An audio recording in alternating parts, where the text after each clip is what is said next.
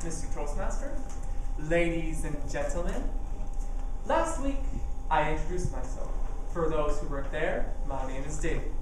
But this week, however, I wish to speak of a tongue spoken by an estimated 100 million people across the globe. A language that has changed the world as much as the world has changed it. It rose from tribal Germanic cultures to the modern society we see today. Ladies and gentlemen, today I speak of the English language. I will attempt to cover the 4 major stages of English, which are Old English, Middle English, and Early Modern English, and Modern English. Without further delay, I will commence. In the beginning, English was nothing more than one of many guttural tribal Germanic tongues known to modern historians as Old English or Anglo-Saxon. It first appeared in 449 AD as a result of cultural infusion with the native British Celtics and the invading Anglo-Saxons. If heard today, Old English would be incomprehensible to modern ears. Meaning nice to meet you in Old English. Or is här ni English språk? Meaning, does anyone here speak English? As the years went by, Anglo-Saxon kings rose and fell. We gained a variety of new words from the Latin-speaking Roman Catholics who had sent missionaries to the island of Britain, and the warmongering Danish Vikings who wished to take over Britain just like the Anglo-Saxons of old did. But the real evolution of English began in 1066 when the French-speaking William, Duke of Normandy, launched a massive invasion of the island of Britain, known as the Norman Conquest. The conquest ended with William being crowned King of England. As king, William would enforce French as the language of state in England and Latin as the language of religion. English was pushed down to the language of peasants for nearly 300 years. It is said of all the languages to have an effect on English, French had the most extensive one. To this day, there was an estimated 10,000 words that originated from French. Words like castle, enemy, accuse, evidence, jury, judge, salmon, orange, mackerel, vinegar, cream, and dinner. English made a slow crawl upward back to power until it finally regained it in 1399 AD, when the French-speaking King Richard II was replaced by the English-speaking Henry, Duke of Lancaster. By that time, English had undergone a massive change, transforming it from Old English to Middle English, our second stage. Middle English would sound something like, mi friendas, the third pig on thy reed's name is Henry. It's starting to sound more familiar, isn't it? But the change doesn't stop there. Through the 14 to 1600s, we received pieces of literature and cultural enrichment such as the first English Bibles and Shakespeare.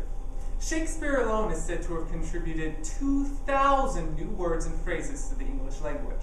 Words like dawn, majestic, unreal, rant, and lonely. Phrases like all of a sudden, all's well that ends well, and eaten out of house and home. English continued to expand. By around the 15 to 1600s, English had changed to our third stage, early modern English, which would sound something like, I fed me got some grand fog before the tea raises. What did I just say? Anyways, moving on a bit, The 17th and 18th centuries marked one of the last major stages of English. At this time, lexicons such as William Johnson and Samuel Johnson and William Kent were attempting to bring order to the English language by creating the first English dictionaries and a national standard for English. You know, dictating how words are spelt and such. At the time also, the nation of England had become a world superpower, expanding its tentacles across the earth to places like India, where we got shampoo, cash, guru, karma, and jungle, to the Caribbean, where we got hammock, canoe, hurricane, and barbecue, and Africa, where we learned about voodoo and zombies. And let's not forget good old Australia, where we learned about kangaroos, wombats, koalas, and boomerangs. However, one of the great changes in that age was probably the great vowel shift. An example of the great vowel shift is if I say, I want to buy a house, before the vowel shift I would say, I want the boy a house. So basically, it was an event that occurred from 17 to 1800s, and it changed the way we pronounce our vowels. Now, while the vowel shift may have been great, but through the 18 to 1970s, we had 2 world wars, and the internet was invented. From the world wars, we got terms such as bombardment, and from the internet, we got a whole new wave of changes like abbreviations like LOL, BTW, and UD2BKM, meaning you got to be kidding me. And now, English is modern. Time is short, so I will leave you with a quote from Derek Walcott. The English language is nobody's special property. It is the property of imagination. It is the property of the language itself.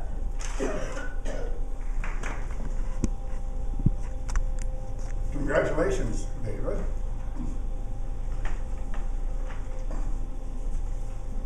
David stood up, spoke up, and shut up. And that's my formula for success for speaking. And he certainly fulfilled that. He gave us a tremendous and interesting and informative lesson in historical use of our language.